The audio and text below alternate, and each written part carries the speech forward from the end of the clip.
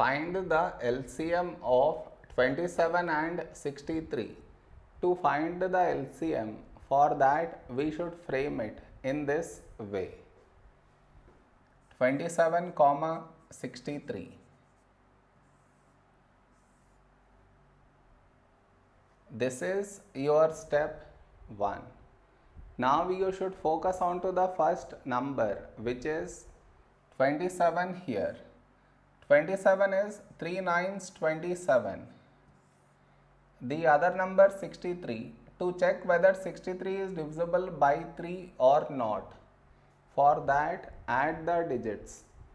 6 plus 3, we get 9, and 9 is divisible by 3.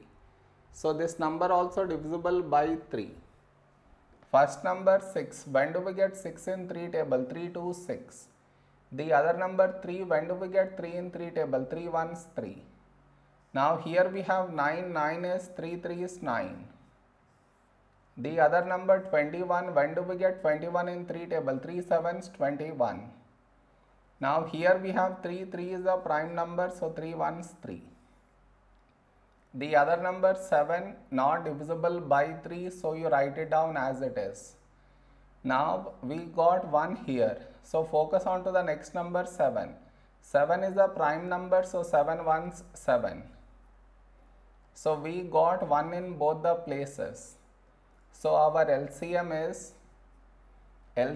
is the product of these numbers,